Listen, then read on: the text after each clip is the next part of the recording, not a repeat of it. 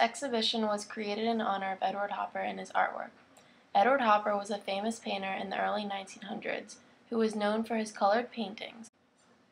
Hopper grew up in New York where his artwork originated, but as he grew as an artist, he began to paint English scenery. The two paintings which we specifically enjoyed are known as The Morning Sun and The Sunlight in the Cafeteria. The first piece of artwork which we have chosen by Edward Hopper fascinated us because it made us wonder what has happened. Since there aren't any sheets on the woman's bed, we can assume that she was up all night thinking, or that someone has just left her and that she is lonely. Hopper uses this technique in which he juxtaposes the woman's emotions on her face to the orange color that she is wearing. Although her facial expression looks glum, the brightness in the color contrast allows us to infer that the woman is hopeful for the future and learning how to move on. This painting sends a message, keep moving forward, because of the dramatic orange morning representing a brand new day. The next piece of artwork caught our eye because of the suspense hidden behind both male and female sitting at the tables. Mr. Hopper purposely seats them at each table alone in an empty cafeteria to entice our imagination and pique our curiosity to think about whether they know each other or if they are purposely ignoring each other. The fact that the artist painted this during the daytime rather than at night makes the tone of the painting happier and brighter, therefore leading us to believe that good could come from this encounter.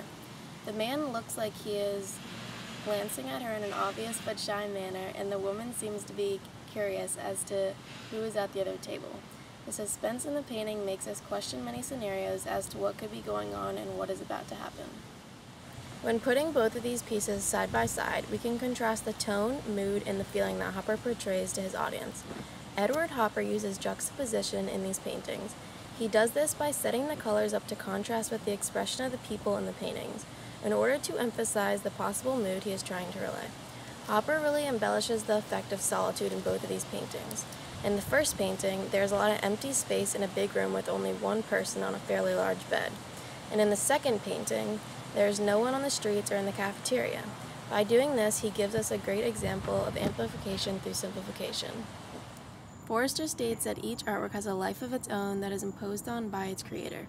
Each of these paintings has what Forster would call internal order, which is when the artist has created something truly unique because the piece of artwork has a life of its own that the artist embodies. Hopper's paintings have this internal order because Hopper used the painting to express his story through the color, the people's emotions, and the people's expressions. Edward Hopper has allowed himself to create another world through his artwork in which he can enjoy. Forster believes that art has an external value when the artist has established internal harmony, which Hopper has accomplished.